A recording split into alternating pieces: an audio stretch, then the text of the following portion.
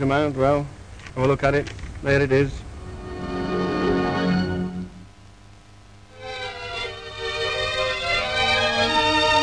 More news from America includes the collection of Christmas trees for dispatch to many parts of the country. The interesting thing here is the ingenious method of packing.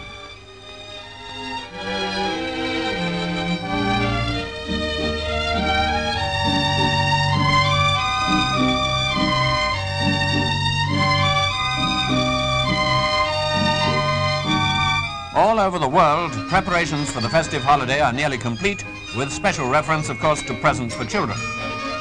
At this German store, the night watchman has been having a fine time among the toys. German toys used to be famous, and I dare say they will be again.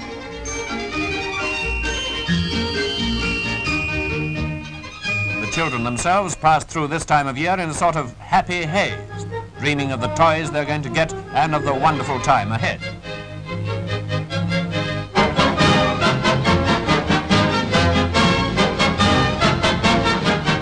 Here, instead of posting letters to Father Christmas up the chimney, they write out their lists and deliver them by a far more up-to-date method, as you see.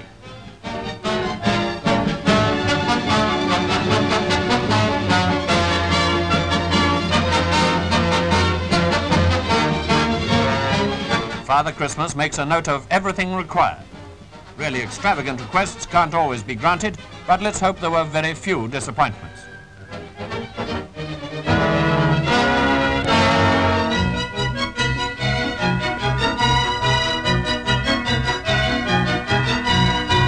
One youngster, at any rate, seems to have dreamed a dream that came true, and he's already been seen driving his car in Paris. Evidently, Father Christmas brought his present pretty early this year. I shouldn't think he's awfully popular with other drivers, though he's clearly envied by some.